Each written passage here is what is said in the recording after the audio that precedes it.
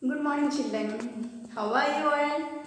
I hope you all are fine and safe in your home. See, children, do you know today which topic we are going to study? Yes, odd and even and predecessor and successor. See, children, do you know what is meant by even numbers? These topics you were already studied in your second standard. Even numbers means the numbers which have 0, 2, 4, 6 and 8 in the ones place is called even numbers.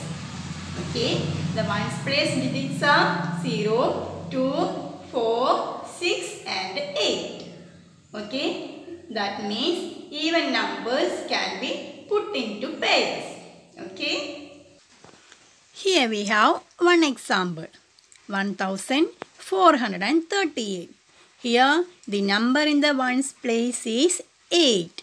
So we can say that 1438 is an even number. Another example is 3290. Here the digit in ones place is 0. So we can say that this number is an example for even number. Next topic is odd numbers. Odd numbers means numbers which have 1, 3, 5, 7 or 9 in the ones place is called odd numbers. Okay, odd numbers that cannot be put into pairs. Clear? Odd numbers cannot be put into pairs. For example, 3059. Here, the ones place digit is 9. So, we can say that 3059 is an example for odd number. Next example, 8731. Here, the ones place digit is 1. So, we can say that 8731 is an example for odd number.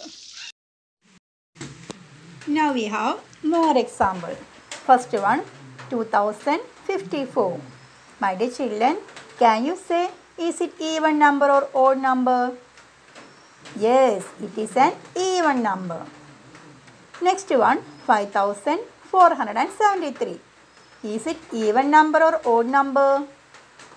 Yes, this is an odd number. Then one more example, 4986. Is it even number or odd number? Yes, 4986 is an even number. Okay, now I hope these two topics, odd and even, is very clear to you. Do you know which one is next topic?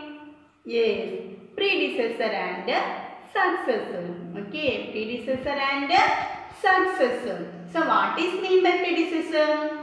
Predecessor is the number that comes just before the number.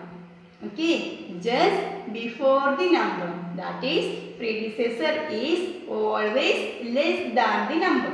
Always one less than the number. Then successor. What is mean by successor? Yes, successor is the number that comes just after the number. Successor is the number that comes just after the given number. That means successor is always one more than the given number. Okay, one more than the given number. So children, to get successor, you can add 1 to the given number.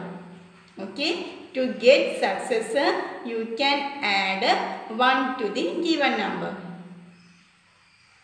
For example, 3164. Predecessor of this number is equal to 3164 minus 1. So, we get 3163. Next, we can find out the successor of this number. To get successor, you can add 1 to this number. So, 3164 plus 1, it is equal to 3165. Now we have more examples. First one, 9479. So, predecessor is equal to 9479 minus 1. That is equal to 9478. Then, successor is equal to 9479 plus 1. That is equal to 9480. Next example, 5130. So, predecessor 5130 minus 1. That is equal to 5129. Then, successor is equal to 5130 plus 1. That is equal to 5131. Okay, now I hope you all have understood the topics that we discussed today. See, children, now our first lesson is over. Okay, what we were studying in this first lesson? Smallest and greatest number, then face value and place value, how to compare two numbers, ascending order and descending order, how to form smallest and largest from the given digits, then even and odd numbers, then at last predecessor and successor.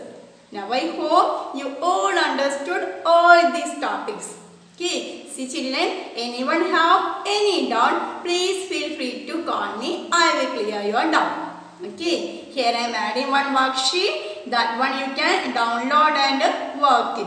Okay, you can answer it and file it. Then also here I am adding one test paper that you can attend and send it as handy. See, next chapter will started by Linny ma'am. Okay, so I am joined with you with the third lesson. Okay children, see you. Take care. Thank you.